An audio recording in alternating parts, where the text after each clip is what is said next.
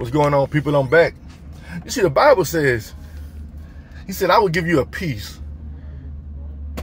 Not as the world gives peace, but my peace will I give to you.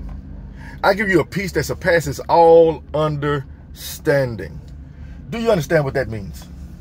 A lot of people ain't gonna even understand why you still going. Why you do this? Why are you not giving up? Why haven't you fainted yet? I would have been gave up. I would have been quit. But the thing is, it ain't meant for most to understand. Because most people ain't going to understand. They're not. No matter what you tell them. They're not going to understand how you still strong in certain situations. How you still going? I didn't heard it before. Somebody told me one day, probably yesterday, you know, Houston, a lot of people would have gave up by you or would have been passed out by now. And I'm like, I've been there. I've been in situations where I was just ready to it destroyed me. You know, that time I was talking about prison, when I got out, I was destroyed for about 2 years. About 2.5 years, I wasn't myself, man. But one thing I didn't stop doing was calling on God. So when I went through something similar like that the next time, it was easier. And then the next time, easier. It gets easier and easier. Because you put your trust in who? The Most High God. You understand? It's not that you ain't going to go through the same things that you're going to suffer. It's best to suffer as a Christian. Not as an evildoer or a busybody in other man's affairs. Only affairs you suffering for is God's affairs. And it's easy. And God said he'll make it easy for you. And worth it. If you faint not. And then you're going to grow stronger and stronger spiritually. Every battle, you're just going to get stronger. Now, how many people leave jail praising, not the fact that they got out of jail, or how many people got beat up praising, not the fact that they got beat up just to praise, they got beat up for Christ, for doing what Christ commanded of you.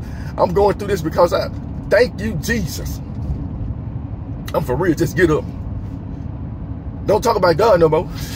I don't think so. I'm finna keep talking about God. And you finna keep listening. And you're going to keep persecuting me. And I'm going to keep going. And I'm going to keep going. And I'm going to keep going like the Energizer Bunny. You understand? But anything about it, our energy don't come from a lithium battery. It's come from a battery that's connected to a source that's called God. And got a Son and a Holy Spirit. A never-ending battery that never runs out of power. And then when you connect to the source, you get power in all kind of different areas. You get random strangers come up, hey man, don't do this. You might be fighting against God if you do this. You got an angel. Get out of here. You understand? You got help somebody. You go to people's houses. Hey, just give me some bread. Oh, what? All I got enough bread to do is make it for my kids. Hey, just do I command you. The Lord sent me to you. You won't run out of meal. I got you. You understand? God got you. He sent me to you. And then you're going to end up blessing people along the way. And some people are going to end up getting cursed along the way. Because they're messing with the wrong people. Touch not my anointed.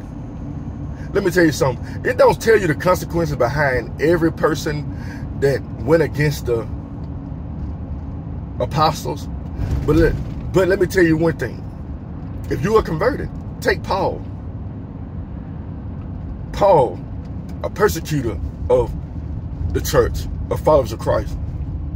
But when he converted, he became one of the persecuted.